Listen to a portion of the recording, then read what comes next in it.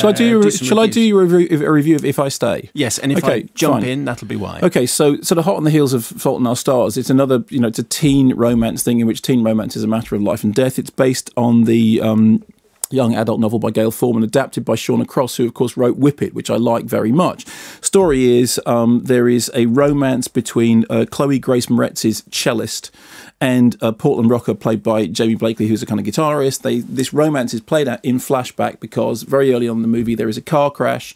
She is then in hospital and her disembodied spirit is walking the corridors of the hospital, effectively attempting to decide whether she should stay or whether she should go in toward the light. Now, obviously, there is a degree of mawkishness involved in this, and certainly the film doesn't soft pedal. I mean, it does do all those kind of sentimental, cranky things that this genre of film do. If you think about this in comparison with the musical genre of things like Leader of the Pack, I mean that whole idea of love and death being tied together in angsty teen romance is pretty regular.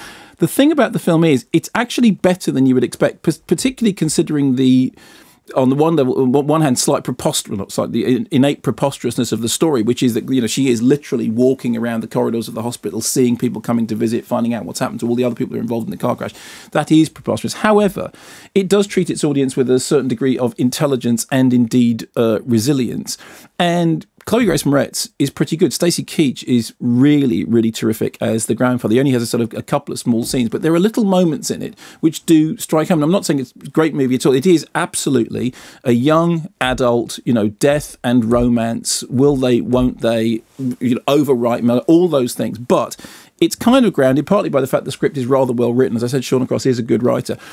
The other thing about it, which I'm not sure other people have sort of honed in on, is that Chloe Grace Moretz's character is meant to be somebody who discovers herself through playing the cello. And every time people play musical instruments in movies, it drives me nuts because most of the time they don't look like they're actually playing them. It's like one of my favourite films is Jeremy. And Jeremy is a cellist. Oh, I remember you liked that. Yeah, and Jeremy is a cellist. But one of the things that's wrong with Jeremy is it looks like he has never held a cello in his life. Chloe Grace Moretz apparently not a cellist, but went away and studied cellist, and from a musical point of view, when she's playing the cello, she actually looks like she's playing the cello.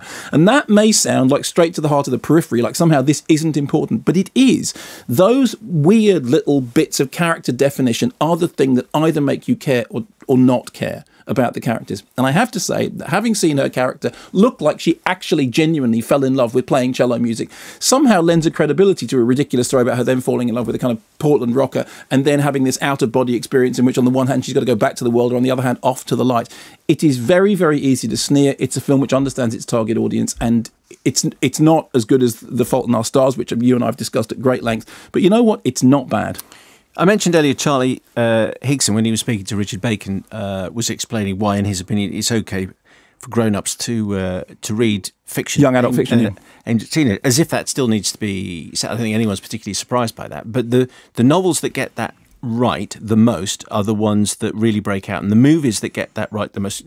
whether it be the movies that we've discussed with great regularity, aimed at the teen franchise, and then expand and everyone loves it. We're talking about Hunger Games, that kind of thing. Yeah. Is this movie, does it have that sensibility so that it knows what its target audience is, but can actually break out into I would the rest say of no, us? no. I think it is actually playing to its target audience, unlike those other titles that you've mentioned. I think that's what it's doing.